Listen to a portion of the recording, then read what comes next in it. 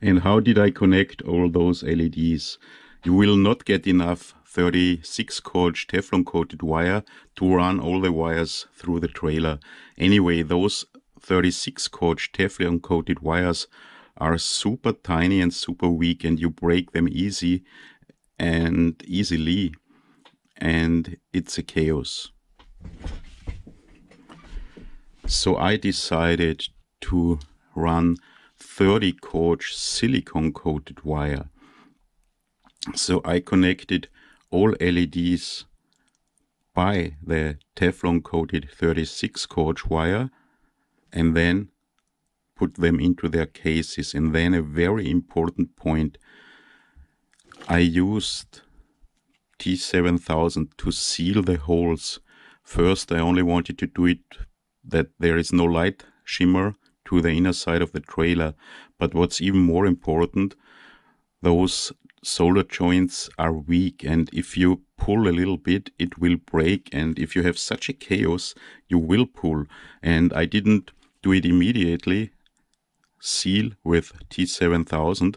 So in my 33 LEDs, I also had, after handling them, 2 or 3 of the connections broke again. You have to resolder them, and sealing this with the black T7000 gives also strength, so it's much better now.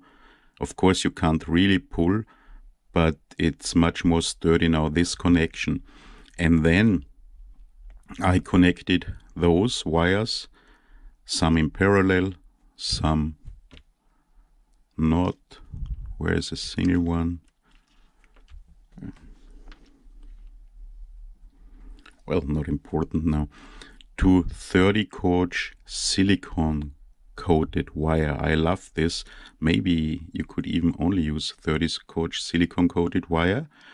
And this 30 gauge silicone coated wire, on the end I either crimped or soldered the JST GH 1.25 millimeter plugs, or if necessary where's the 2 millimeter?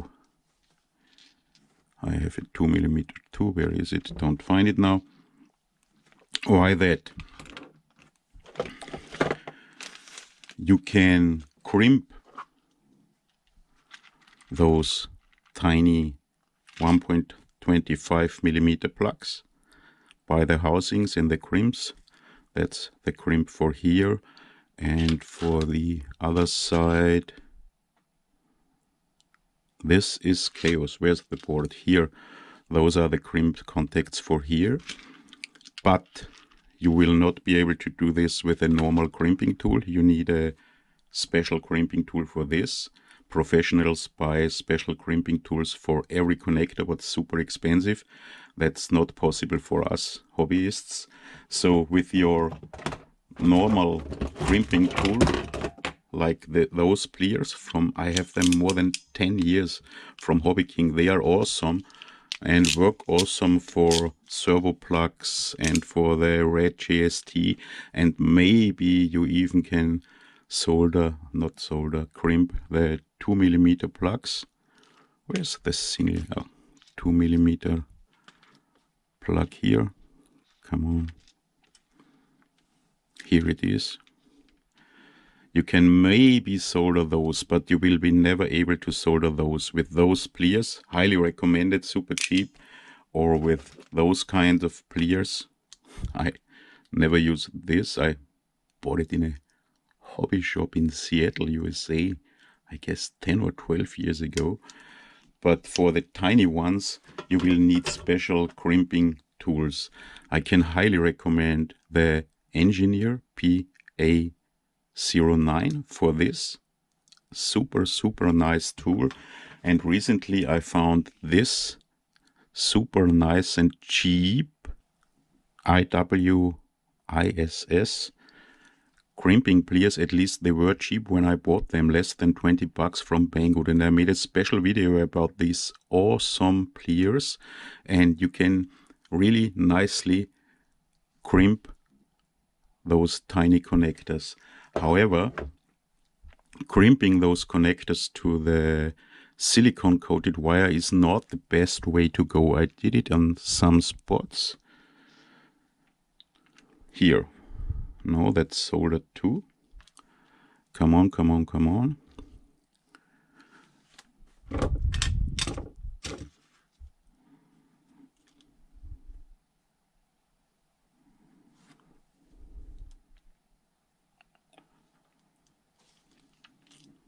Here you see I crimped those connectors directly to the 30 gauge silicone coated wire. The problem is this silicone coated wire is super flexible but not sturdy. So if you pull, this connection will break because the soft silicone will break. So it's not perfect for crimping. You have to be very careful if you plug out the plugs again. In most plugs I used those. Oh, those are the 2 millimeters. Here, those are the JST GH 1.25 millimeter. You see both sides. Those are grab cheap. You get them everywhere, but they are not good at all because the wire is super non-flexible. I hate it, but in this case the connection is super strong because that's sturdy insulation. So I cut the wire here and then soldered the wires to the silicone coated wire. You see here, so there is only few millimeters of the sturdy non-flexible wire up to about here, and then here is the flexible silicone coated wire, and that's probably the easiest and most durable way to go. Anyways, crimping so many of those tinies is a bit of work too, but soldering is of course again a lot of work. And for the 2 millimeter ones, the same thing. I hate those super cheap ones. I never recommend them. The wires are super thin, I guess 28 gauge or maybe 26, those ones, 28 the small ones, but they are super non-flexible, but they are sturdy.